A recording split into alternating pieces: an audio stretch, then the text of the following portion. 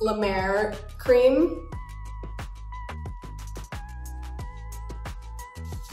And now I am ready to do my makeup.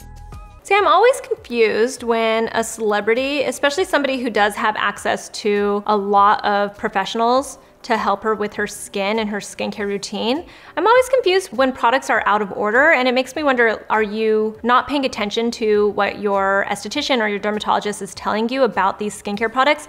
You know, even as a model, if she's doing these runway shows and stuff, a lot of the time, really good makeup artists have a little bit of skincare prep too. So if you are paying attention, you would see that they use a serum and then they go in with a moisturizer and then an eye cream and stuff. She probably doesn't get sunscreen in a runway show because it just isn't something that vibes with all these lights and stuff. But on a regular basis, if she had to deal with acne, if she went and saw a dermatologist and an esthetician, then they would have probably told her the proper way to use these products, the proper order.